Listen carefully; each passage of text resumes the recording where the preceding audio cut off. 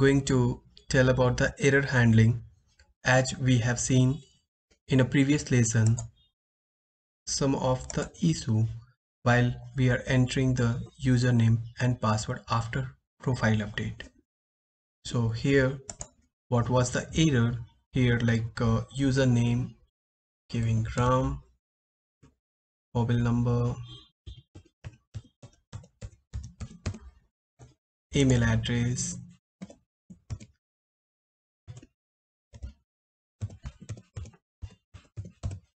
and then password and retype password. So here username RAM and retype password is 1 to 7. So we are going to submit this, and here the set data is paste the text here, and we are going to validate this username text is equal to the previous enter text. So I'm giving here RAM, which we have entered there, and now password 1 2 3 4 5 6 7. So this is matched with the previous, which we have given in registered page. Now we are going to click on login, and after validation it comes to the edit profile. Sorry, this profile. Now in this profile we have the edit profile button. While we click on it, and we are going to change this username and will update the profile. So here we have given Ram K, and the password we're going to change and say 1 2 3 4 5 6 7 8. So here 1 to 8, and the username is Ram K. We have updated. Now we are here. So we are seeing it is like a previous whatever we have entered, still it is there. So why it is happening? Because we are working on a dynamic panel, and here it is not going to refresh it. So suppose we have refreshed this page, again it will go to the registration page. So we are not getting saved this all data, just we are matching the text on a widget whether the username is equal to the registration or a registered user or not. So now here, so suppose now again we have written the rule for username validation, which is happening here. So suppose we have here in login, we are validating with the edit profile text on a widget, edit profile username, and here it is a registration page username. So what is happening? It is not getting refreshed. So suppose here I will give Ram K, still it is showing invalid. Please enter valid username. And while we are taking the password, which we have given 1 2 3 4 5 6 7 8, it's not match. So reason is it is not getting saved anywhere. So for that, what we need to do, we'll create one more login page.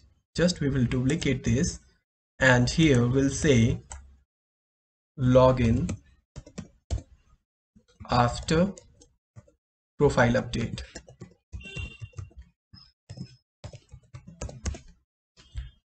And we are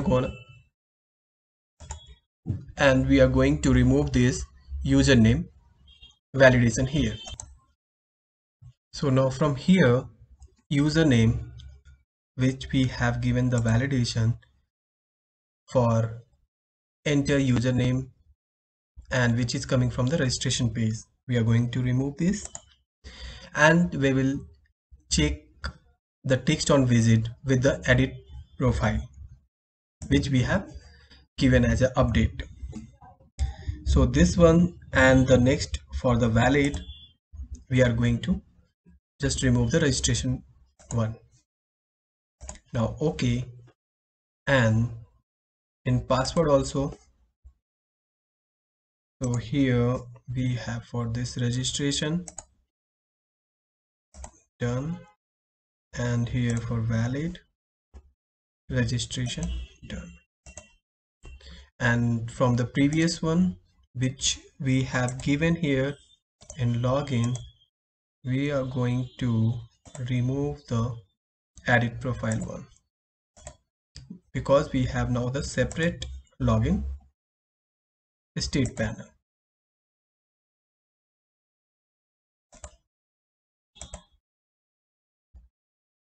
And from the valid one also.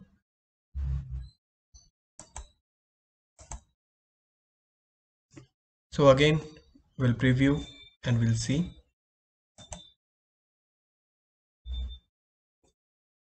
And before that we'll need to check this. Okay, it is going to the profile, so fine. So here username we are giving, okay, mobile number, then email address,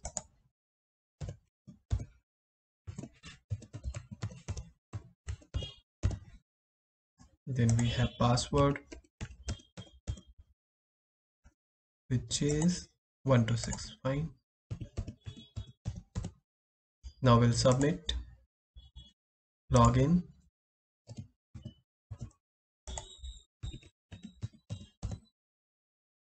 login, edit profile. We'll edit this, we'll say Ram K, and here we'll say 1 2 3 4 5 6 7 8 9 10. Now update, and this is coming to the login form, which we need to update to the edit profile, which will go to the update login after profile update. Done. So fast again we'll do. So here we are giving Sam, mobile number,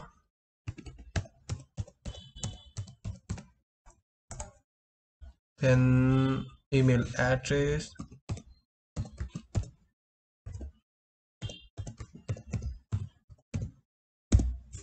password,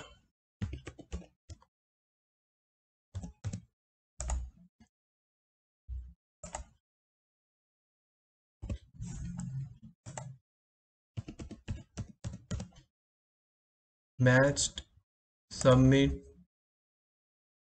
Syam, password, login, edit profile, edit, say Ram, and password we'll put 1 2 3 4 5 6 7 8 9 10. Now update,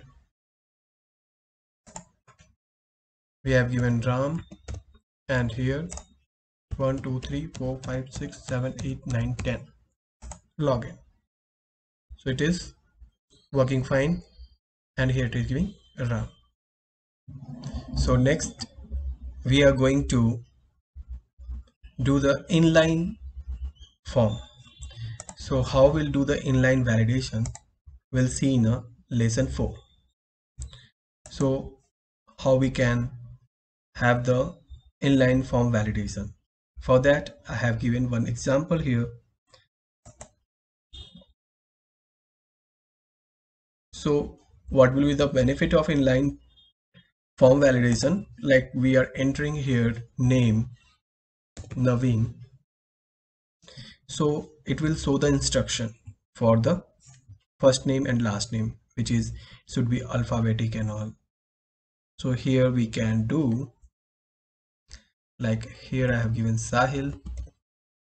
So it is giving the instruction when it is a wrong input. When it is a less than 2, it should be minimum character 3.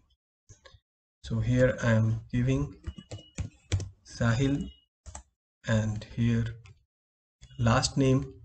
So you can see here it is giving instruction minimum character is 3, maximum character is 15, and this asterisk indicates the required field.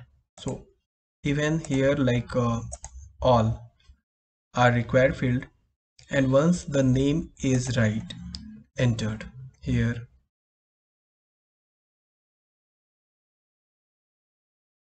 so suppose nothing is entered here but this last name is enabled, but in email address and password and confirm password is not enabled, even for this terms use and policy also.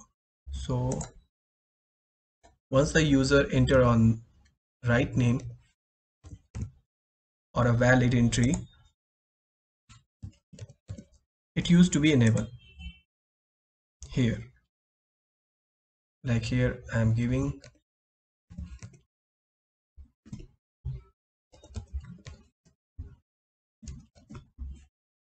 and now password is enabled, confirm password is not enabled. So here password, so password I am giving suppose 1.